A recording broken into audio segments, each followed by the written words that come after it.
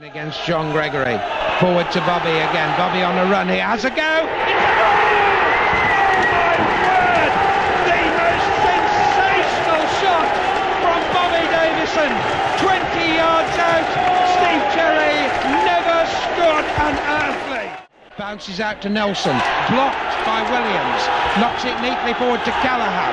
Callaghan's got lots of room over the halfway line, down in deep into the Plymouth half, into the edge of the area, has a go, and it's a goal! It is the most magnificent goal! Nigel Callaghan runs 75 yards to put that ball into the net. He kept the Plymouth defenders in front of him. He picked it up outside his goal area. He ran right the length of the field to the edge of the Plymouth Argyle penalty area and then tucked it out of Cherry's reach inside the right-hand post, and Derby County with two of the most spectacular goals you're ever likely to see. Derby County 2, Plymouth Argyle 1. Callaghan again coming right through, puts it across the area, bounces for Micklewhite has rammed it in.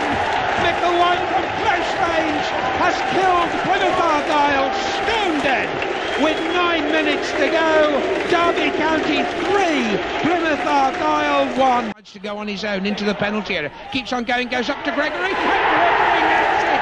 Gregory puts it straight up into the roof of the net, and Derby County celebrate their last seconds in Division 2 with another goal.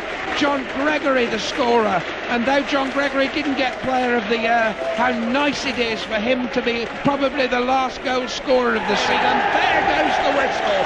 Celebration indeed from the 20,700 crowd. Derby County are the second division champions 1986-1987, and worthy champions they are.